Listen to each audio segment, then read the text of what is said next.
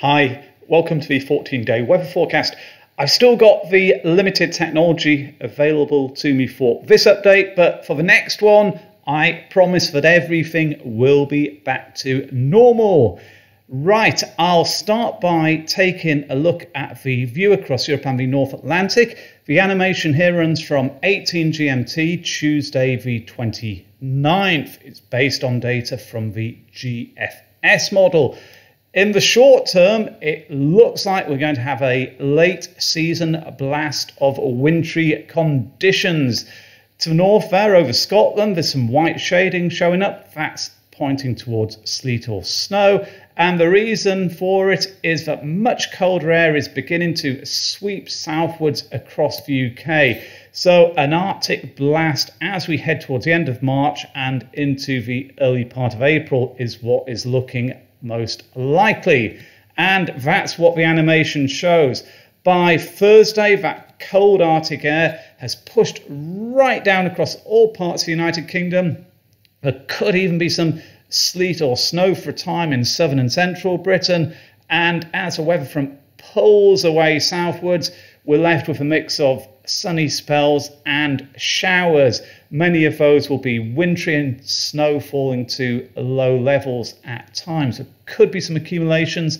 I'll come on to that a little bit later. Through the days which follow, it remains cold. Showers continue, but gradually the really cold upper level air begins to be mixed out. Showers start to become more, include rain more frequently, and the snow tends to become focused over higher ground.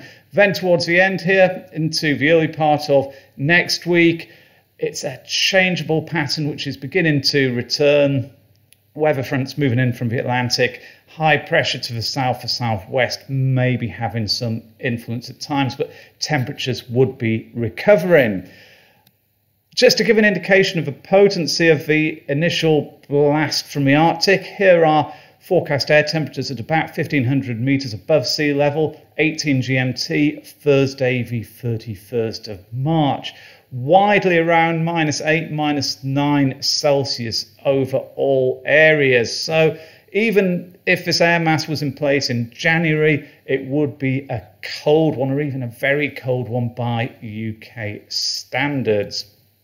Now, as I said, that really cold air does get mixed out through the course of the first week. The chart here is for Monday the 4th of April. By then, values are around 2 Celsius in the north, just about -2 still in southern and central regions. But it is turning significantly less cold or milder by then.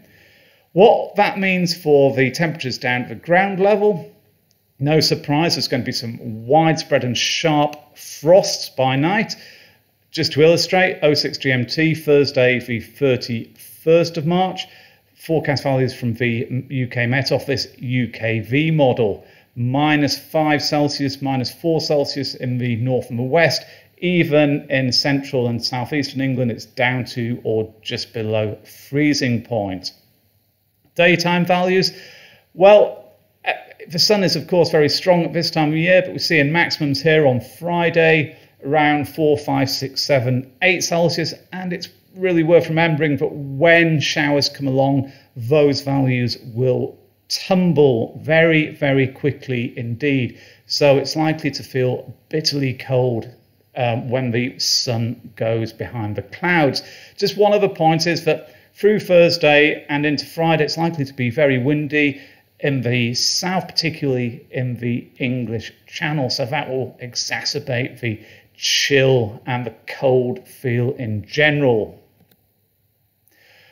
As I've been saying, though, it turns milder later on. So just to illustrate, here are the forecast values from the European ECM model, midday on Tuesday, the 5th of April, 12s, 13s, 14 Celsius. So getting back to the average for the early part of April. The MOGREPS 2-meter temperature ensemble really supports that general theme that I've been discussing. In the short term, values here for London take quite a sharp dip, so maximums on the 31st and 1st around 6 or 7, 8 Celsius. Later on, though, there's an upwards trend which supports that transition back to less cold weather. And it's a similar story on the Glasgow plot, the cold plunge, then the recovery towards the end as we go through the first week of April. Rainfall, well, the first 5 days here from the ECM and GFS models, showing some rain in all parts of the UK. It's worth remembering, though, I'm talking about rainfall, but it's really this is showing precipitation, and a significant amount of it through the first few days could well be sleet or snow.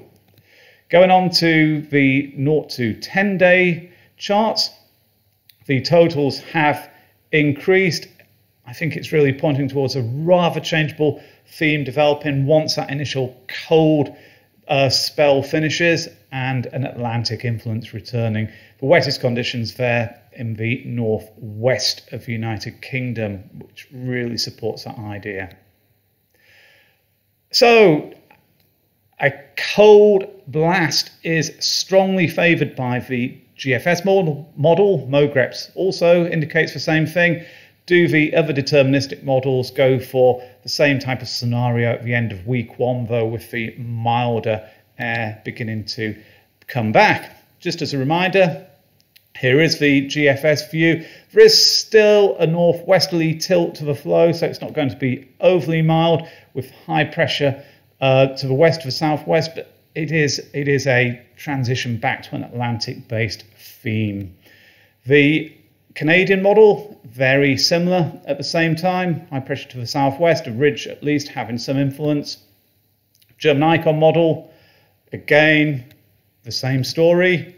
The European ECM, SNAP, and the UK Met Office, a fairly flat picture there with a southwesterly flow beginning to become established. So yes, there is good agreement there for the type of pattern that looks like returning towards the end of the first week. What about week 2? As ever, it's about trends and probabilities, not specifics. Taking a look at the 16-day GEFS plot for London. Air temperatures on the top half. Well, most of the runs keep things above the 30-year average through the second week. So a big recovery after the initial cold plunge. The thick purple line there, the ensemble mean, is staying above a thick black line, which is the 30-year norm throughout that second week of the forecast period. Precipitation across the bottom there. A number of spikes continue to show. It looks rather a wet picture.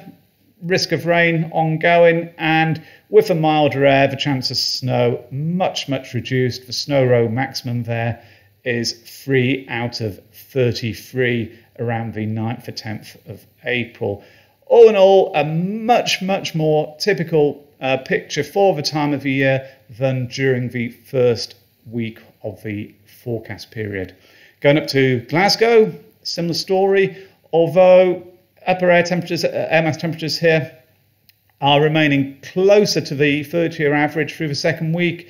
Some of the runs are dipping below it, some are above it. All in all, they are, as I say, averaging out very much where you would expect them to be at this time of the year. Rain spikes across the bottom, there are more of them, and they are taller than the ones on the London plot, indicating a wetter scenario in the northwest. Also, the snow row values there still reaching 8 on the 7th of April, then dropping down a little bit to around 3, 4 or 6, but a slightly higher chance of there being some wintriness in the northwest through the second week. I would suggest mostly over high ground, so the Scottish mountains, as is usually the case. The 2 metre data table, 2 metre temperature data table for London, again shows temperatures being close to or above the average through the second week. Mostly yellows in the columns to begin with, 84, 87%. Those are runs going for between 11 and 15 Celsius maximums. Later on, the amount of orange, which it goes up to about 39%. Those are runs going for 16 to 20 Celsius.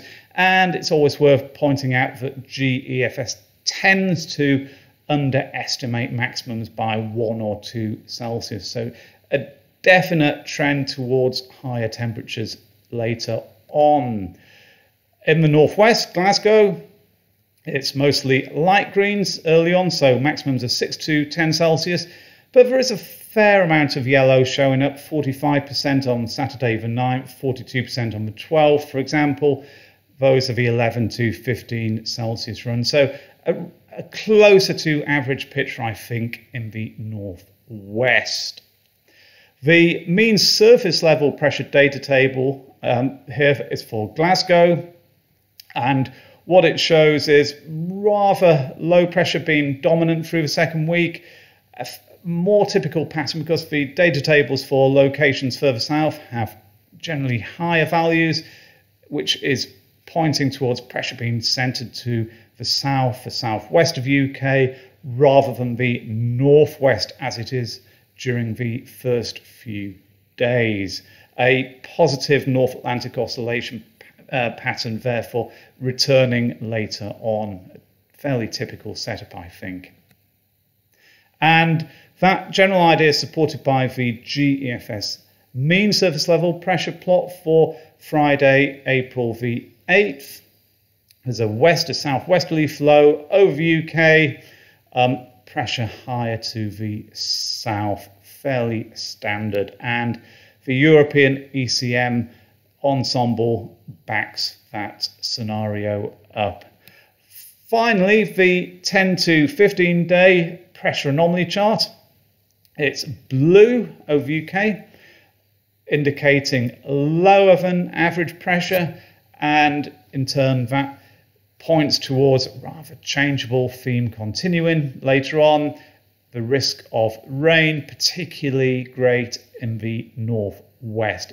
Doesn't look cold by this point, and I think also with lower than average pressure and quite a mobile pattern showing its hand, the chance of frost on any given night is going to be significantly reduced, particularly in the south. So, to summarise the next 2 weeks, week 1, it quickly turns much colder as Arctic air sweeps southwards, and there could be some sleet or snow even in southern and central Britain. I think accumulations, though, mostly in the north, particularly over high ground where 10-15 centimetres is very possible. Having said that, there could be some short-term temporary accumulations even in southern counties. It's worth keeping an eye on just how things develop in the next day or two. Frosts will be sharp and widespread. Values down to -5, -6 Celsius, potentially in the north and the west of the UK in particular. But wintry showers generally in the north and the east, although they could really affect anywhere in the UK for a time. Later on, it turns milder and the risk of rain increases again as weather systems begin to move in from the Atlantic. Week 2, a changeable theme, showers or longer spells of rain, wettest in the northwest, driest in the southeast, temperatures close to average in the north and above it in the south. So there we have it, a late season blast of winter. It hasn't been that unusual in recent years. And as I say, look out for the possibility at least of sleet or snow, even in southern and central counties. But as I say, I think the disruptive accumulations are mostly going to be in the north and over high ground. Anyway, I hope you enjoyed this forecast and found it useful. As I mentioned at the beginning, everything will be back to normal for the next update. So it's once more I will be returning to the studio. But if you found this useful and enjoyed it, then please remember to hit the like and subscribe buttons below. Thank you for watching now. Bye.